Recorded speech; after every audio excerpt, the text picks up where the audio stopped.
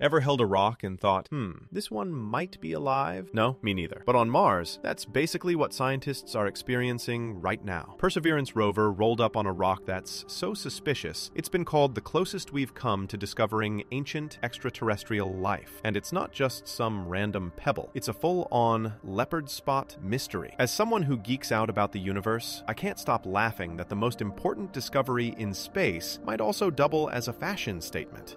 Let's find out why this silly-looking rock is so serious. Imagine stumbling across a rock that looks like part detective evidence bag and part Dalmatian. You'd probably wonder if it belonged in a science lab or a pet parade. That's exactly the situation Perseverance rover found itself in when it beamed back images from Jezero crater. The rock has strange dark spots scattered across its lighter surface, almost like someone sprinkled poppy seeds on top. Scientists have nicknamed these markings leopard spots, and while they sound cute, they carry hints of something much bigger, possibly even evidence of past life. Suddenly, the most suspicious object on Mars looks like it rolled out of an art class. What makes this rock more than just a polka-dotted souvenir is the mix of clues inside. Perseverance detected both organic compounds and specific minerals, the sort that on Earth often trace back to microbes doing their work. But here's the tricky part. Rocks can be sneaky. Geology has its own ways of creating patterns and chemistry that resemble biology. It's like looking at a set of footprints in the sand. Your first thought is person, but it could just as easily be an animal. Nature loves misdirection. Mars might just be laughing at us from across space. The best way to picture this is food-based, because, let's be honest, snacks make science easier. Think about opening a cookie jar and spotting what looks like chocolate chips. You're thrilled until you take a bite and realize they're raisins. That's the challenge here. Organics plus minerals look like a sweet recipe for life, but it might turn out to be the geology version of an oatmeal raisin prank. You can't tell just by glancing. You need to dig deeper to know what you're really tasting. Jezero crater itself adds to the intrigue. Billions of years ago, this basin was home to a river delta. Flowing water carried sediments that piled up, created layers, and sealed away chemical records that scientists are now trying to read. On Earth, deltas are excellent at preserving biological signals, but they're also perfect at trapping non-biological chemistry. So, if you wanted a stage built to either reveal or hide ancient life, you couldn't design a better set than Jezero. The spotted textures in this rock earn side-eye from scientists because they echo microbial tricks found on Earth. Small, dark rims around mineral grains can appear where microbes once interacted with iron, and the tiny specks look eerily like the microbially induced textures we already know. Of course, the universe has an impressive imagination, and geology can copy those moves without ever involving biology. In other words, this rock might be the universe's worst poker face. It keeps smirking, but it refuses to show its hand. Organic chemistry adds another wrinkle. Finding organics on Mars alone doesn't prove anything about life, since non-biological processes can whip them up too. Yet combined with these unusual mineral structures, the suspicion level shoots up. This is why many scientists say this particular rock is the closest we've come to Mars whispering, "I used to have company." Now that the evidence has us collectively squinting at it, the next challenge is obvious: proving that this isn't just geology pulling one very well-timed prank. Ever try proving a ghost isn't in your house? You can't see it, you can't touch it, but you still find yourself checking behind the shower curtain. That's basically how scientists treat Mars rocks. Instead of rushing to say, "This must be life," they flip the question around. They assume the opposite. Whatever they're looking at isn't biological, unless every test fails to prove otherwise. That cautious stance has a name: the Null hypothesis. And the goal is simple. They want to prove the rock's weird spots and chemical mix are geological first. Only if geology strikes out completely does biology even get a seat at the table. While the skepticism? Because rocks are tricksters. Geochemical reactions can mimic the same shapes and signals microbes leave behind. For example, patterns in minerals may look like cellular growth under a microscope, but they might just be the way crystals naturally form. It's like spotting footprints on the beach. You're tempted to picture a person walking their dog, but it could just as easily have been a raccoon, or a seagull hopping around dragging a shell. With Mars, the difference is more serious. One interpretation says life once thrived. The other says nice rock formation. This careful dance keeps scientists from getting carried away. Jumping to conclusions too soon would risk headlines about alien life, followed by disappointment when the claim collapses. Think of it like smelling cookies in the oven, but being forbidden from opening the door. The scent is sweet. The guess is chocolate chip, but you know it could turn out to be raisins again. So caution isn't about being boring. It's about making sure science doesn't mistake raisins for dessert. On Earth, many studies connect iron-rich rich minerals with certain microbial processes. Microbes interact with iron as part of their metabolism, and over time, that leaves chemical traces in the rock. Mars rocks showing similar mineral structures are intriguing for that reason. But the trouble is, geological processes without biology can also create iron deposits. In other words, iron is a suspicious character in this mystery, but the jury can't agree if he's guilty or just hanging out at the scene of the crime. The funny side is how seriously this caution plays out. It's science's version of relationship advice. Don't text your ex until you're absolutely sure. Except here, the ex is Mars, and the "Are you still alive" text might change human history. No one wants to be wrong on that scale, so the default is to slow down, double check, and then check again. What we're left with is ambiguity that's frustrating but fascinating. No test so far has knocked the life explanation off the board, but none has clinched it either. The Null hypothesis stands strong, which means Mars refuses to confess, and that leaves us asking the obvious. If the planet won't talk, how do we actually expose the truth? Imagine trying to solve a murder mystery, but the main suspect refuses to come to the interrogation room.